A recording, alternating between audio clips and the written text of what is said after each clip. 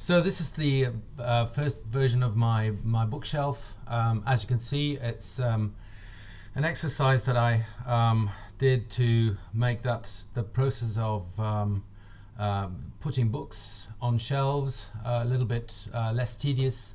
And I used Marionette to try and randomly distribute books from a symbol folder inside of VWX on shelves. Reason for this being that Extra Group, my company, creates interior CAD, and we make parametric furniture that can be manufactured and cut lists can be generated, but also obviously our clients need to produce photorealistic presentations before they get to the step of actually producing and manufacturing their furniture. So and a lot of the time they have empty shelves.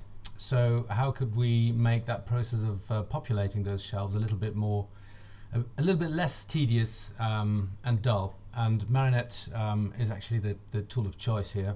So the first project is this bookshelf, which well, basically what it does is, as you can see in the info palette,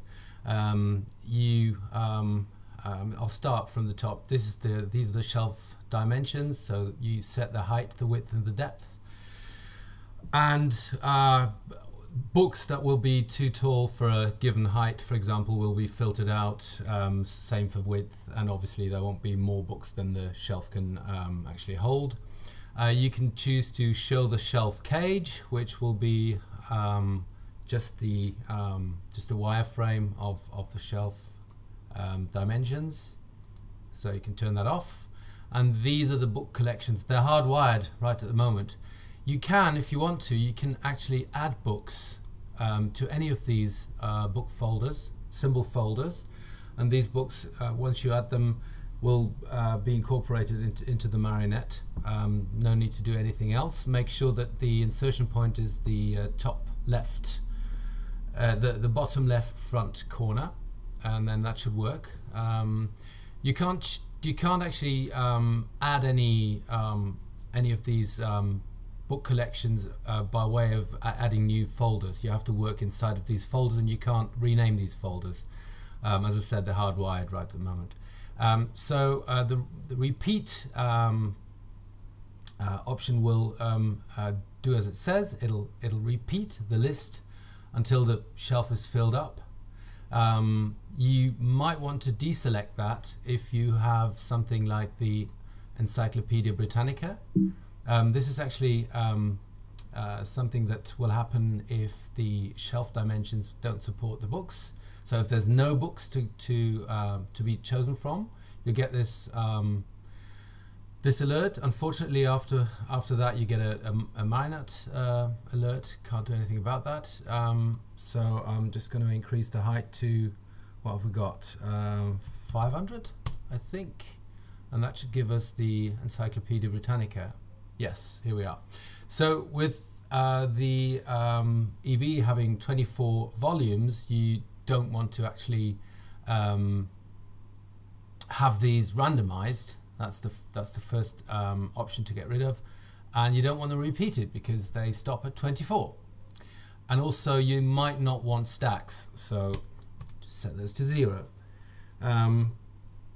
So that's your that's actually 16 volumes. There's a sorting thing which I couldn't. I don't know how to actually get around that. Maybe someone from the forum can help me. It starts with 17, and in whichever way I sort this, it'll always start with 17 and then go from 1 to 23. So I have no idea why it does that. I tried to look it up on some Python forums, but didn't really get anywhere. So maybe there's just a simple reason for that. Someone can help me with that maybe later on. So this is the complete collection now. It's actually giving me 24 books, which is slightly odd. I'll increase this to 1600. Still 24 and still the 17 at the front, but it's not going to go beyond 24 unless I hit repeat, and then that's hopefully gonna, yeah, and that's gonna just increase the number of books. Okay, so I think you're pretty clear on what repeat and random does now. Then I have the stacks offset max and the stacks offset min. That's obviously only if you have stacks. So let's go back to different book collection. These are quite nice. These are Penguin books. And actually, it took a long time to find these, and I tried to find old and used looking Penguin covers. And I really like the look of these Penguin spines, and they come out really nicely in the rendering. And they're actually the texture for these is a sprite, so it's just one huge texture that I put on that I mapped onto these book as symbols, so it should only come up as one RenderWorks texture instead of I think I have about 30 of these books, so it's all the same texture with a different coordinates. Right, so back to the issue at hand. It's the Penguin books, and we want to have stacks, so let's put in 2 stacks. Okay, so here we have our stacks, and you can see there's they're slightly angled, and they're also offset from the front. So are the books, by the way.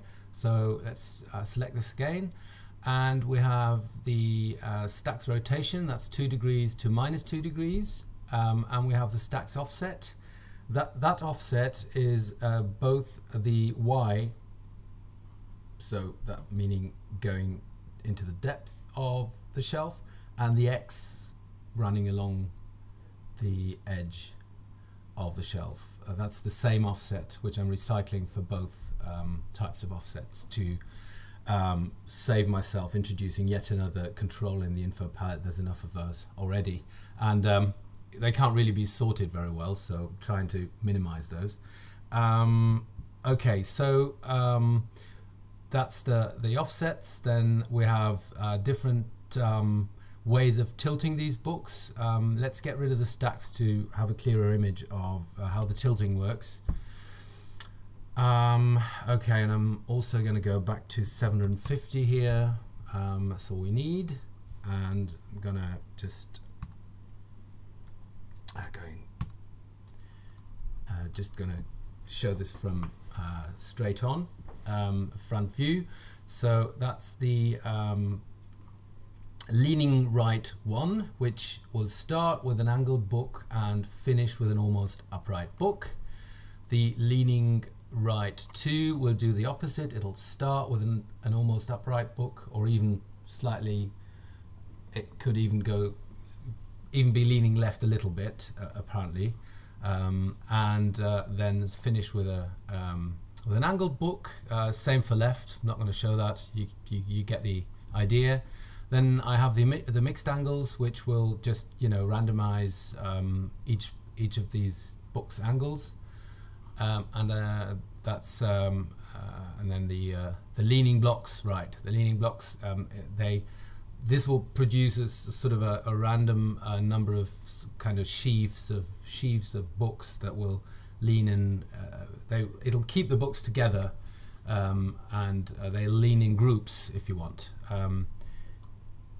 The algorithm for this isn't particularly clever, so if anyone feels inclined to improve on this, just have a go. I didn't really spend enough time on finding out how to make this look nicer with more evenly sized chunks of books. This is pretty random with some large differences in how many books are in each chunk. So okay, maybe that can be improved on. So the gap will only apply if you have tilting set to none. And then you can have a gap between the books. I can't get rid of I can't actually hide these. They should be, from a user interface point of view, they should be hidden when they don't apply, like for the first 6 options here. But I can't do that with Marionette apparently yet. Maybe one day. So that'll just give me a maximum and a minimum gap. Leave minimum to 0 if you want to. So that will just randomize the gaps between the books.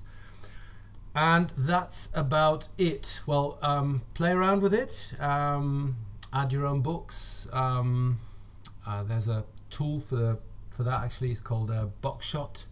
When I finished with the Penguin books, I realized that it's just a tremendous amount of work to create these books, and I downloaded an app called Box Shot, which is available for Mac and PC, and you can just drag and drop textures onto books and bags and wrappers of all sorts, and it'll UV map the texture to the objects and then export as an OBJ, which you, as you know, can import into VectorWorks, and that'll make your life a lot easier. And that's also the reason why some of the books, like these, are actually modeled in VectorWorks, and other books are polygonal. Like if you go to the antique books, these are all imported and then some textures mapped onto them. But they're fairly detailed, so I quite like it. I didn't find it slowing down my my computer. And look at the detail. I mean, that's really quite nice. So I think it's worth it, especially for rendering. So this is the rendered result where I used these books. This is the first version of the books, no stacks. The stacks were introduced a bit later after I'd finished that rendering. The stacks you see at the top of the shelf on the left were done manually, and actually that showed me how efficient that Marionette node is, because putting those books in manually is a lot of work. But there you go. There's actually a night scene as well, which I did just for fun. So if you're watching this video from the Marionette forum, you can download the books from the link below, and have fun playing with it. Any comments welcome, of course. Thank you.